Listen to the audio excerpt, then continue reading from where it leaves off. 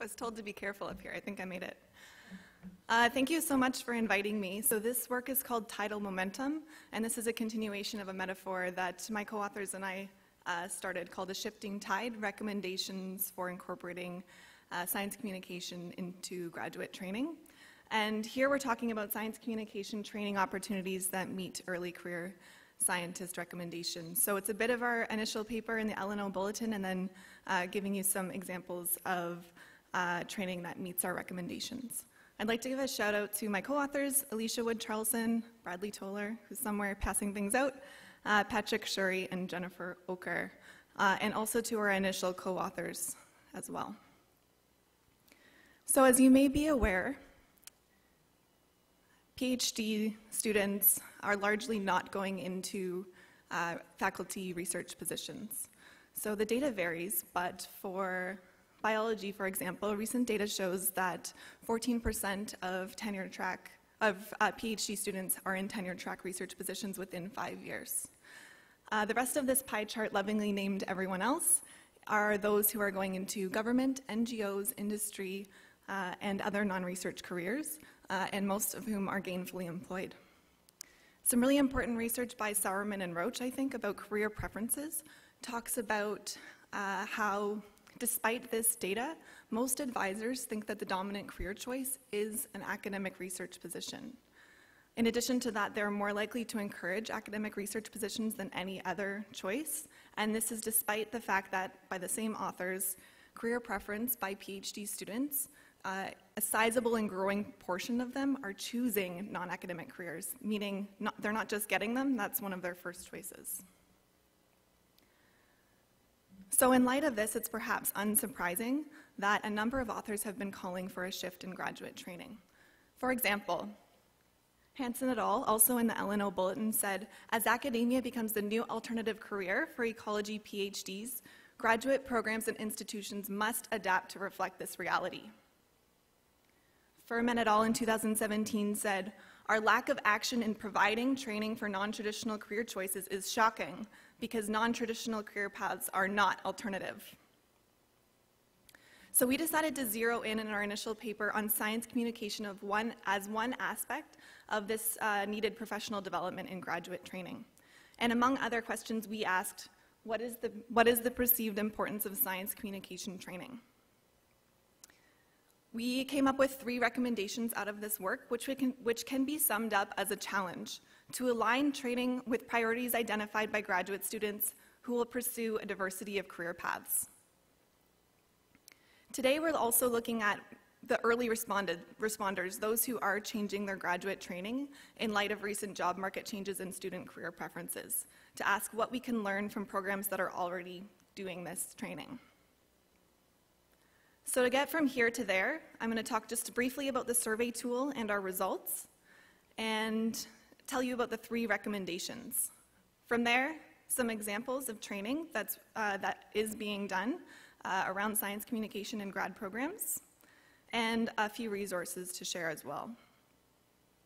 Before we get there, what is science communication? So here we're talking about the use of appropriate skills, media, activities, and dialogue to produce personal responses to science, called the AEIOU, awareness, enjoyment, interest, opinion forming, and understanding. Love when stuff like that just works out. You'll notice here that there's no indication of the platform that's used or the person that's performing the science communication, and that's because it varies. So it can involve science practitioners, mediators, or journalists that are sharing, that are translating knowledge, and the general public. There's no indication here of the flow of information. It can go in any direction within or between groups. So as I said, our survey tackled a few questions. Here I'm focused on the first. What is the perceived importance of science communication training? If you're interested in more, we also asked what science communication activities are most important and what are the most prominent gaps in science communication training. So you might be wondering who we asked and who our survey respondents are. And they were members of Eco Days, a workshop run by, or supported by ASLO and the NSF in 2014. So we had 30 respondents from this workshop, which is an 85% response rate. All respondents to the survey were early career aquatic scientists, so within a year of completing their PhD. I made a little word art here to show the 20 disciplines that these 30 aquatic scientists come from, lovingly arranged from salty to fresh and biological to physical chemical, with the larger words being the more popular, I guess you could say, disciplines. So the intended career trajectories of our survey respondents are diverse. So most of our respondents were looking into going into more than one possible, or had more than one possible career preference, with academic research positions being the most popular. It is important to note, though, that only 3 of the respondents that were considering academic research positions were only considering that position. The rest were interested in other positions as well. Also of note are that 11 respondents were not interested in academic careers at all, so they did not choose it. So this is a relatively small survey, but this information matches other data about career preferences with hundreds or even thousands of respondents, showing that there is a diversity of intended career trajectories. So let's look at some of the data. First, what is the perceived importance of science communication training relative to other activities? So we asked our survey respondents to rank different kinds of professional development, which are listed along the bottom. And the higher that it plots, or the more blue, the higher the ranking that participants gave it, or respondents gave it. So professional development around getting grants and funding was the most important, followed by lab training. After that, in-department curriculum, so for example, the coursework and science communication plotting here in the middle, were very close to the same, which is interesting because course curriculum or our program courses in grad programs are a mainstay of most research graduate programs. Lower than science communication was educational training, which again is a really important part of a lot of science careers, and it also is a common part of grad training. On this graph, the most important thing that I want you to take from it is what the sources of science communication training were for those who did receive it. So science communication is broken up into a number of different categories here, but for all of them, essentially, their own university and self-guided tutorial or self-guided training were the most common sources of science communication. So there's an opportunity, students are looking for it, they're getting it from their own institution, and there's an opportunity to do it well. There were also a number of participants who did not participate in any one of, or in a number of these different categories, for example, oral presentation training or popular media training. And we asked them, why did you not participate in training? And the overwhelming response across all categories was, it wasn't offered, but they were interested. And this tells us that there's an unmet demand for science communication training among graduate students. So in sum, from our research, survey respondents indicated that science communication training is important to them and that graduate students are interested in training that is not currently available to them. Additionally, from research that I haven't shown in this presentation, we did find that departments and advisors are moderately supportive of science communication training and that graduate students lack opportunities to put that training into practice.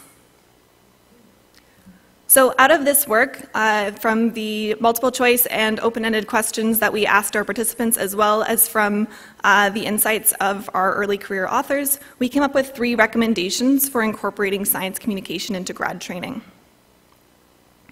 First is to recognize the benefits of training, as it improves chances of obtaining funding for you and for your students.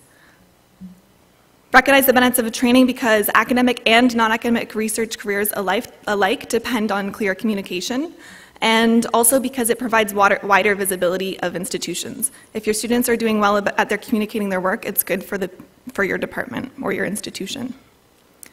Second, develop a strategy to support training that includes students and faculty in curriculum development.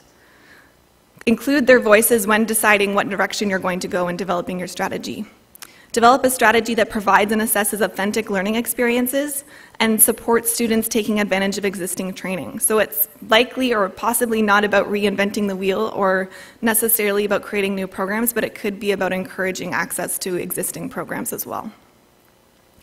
Finally, facilitate individualized approaches to science communication by providing opportunities that highlight student strengths and improve on weaknesses, that identify where best to focus efforts based on goals and target audience, and allow them to refine skills by communicating in authentic scenarios.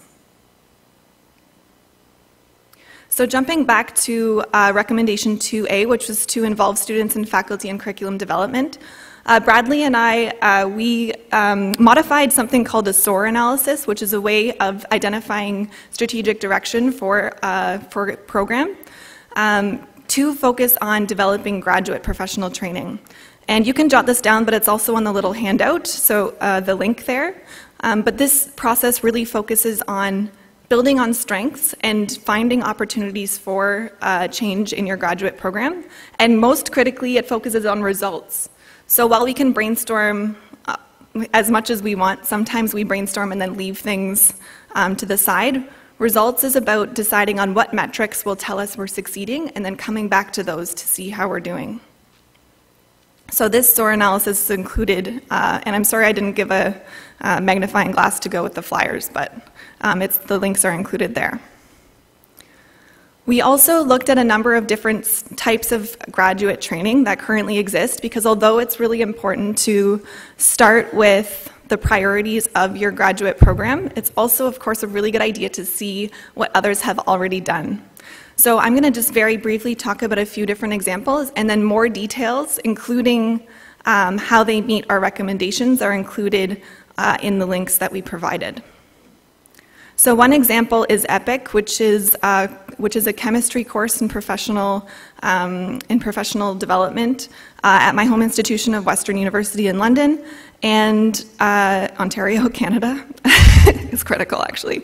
And this course does really well at meeting our recommendation of allowing for individual professional development. It's a portfolio and reflection-based course, and it's built entirely around existing opportunities. So allowing students to choose from a menu of different training that already exist and giving them course credit, and also really focusing on reflection, so continuously identifying how it's helping them meet their goals. Another example is CPSX, which is the Center for Planetary Science and Exploration at Western University, an example of a program where science communication is embedded deeply into the grad program culture. So from undergrad to faculty member, communicating about their science is deeply embedded in that program. Most recently, graduate students were given opportunities to help write blog articles for David Saint-Jacques, who's at the International Space Station, and so they're given authentic practice on a regular basis, and resources are put into that as well. Another really great example to think about are taking advantage of contracted workshops with SciComm experts. So you may not have the expertise in your own department, but programs like Compass and the workshops that are provided, for example, by ASLO, encouraging students to take advantage of these is a good way to give them that training, especially in cases where you might not have the expertise on your own. Finally, partnerships between different programs. For example, the University of Pittsburgh postdoctoral training center has a partnership with the Katz Business School and offers all of their postdoc MBA communication courses, which is a different kind of training, but given the number of stakeholders and so on that PhD graduates may be expected to speak to, can be really valuable perspective. So with that, I do welcome you to check out our resources, and I left 8.5 seconds, so.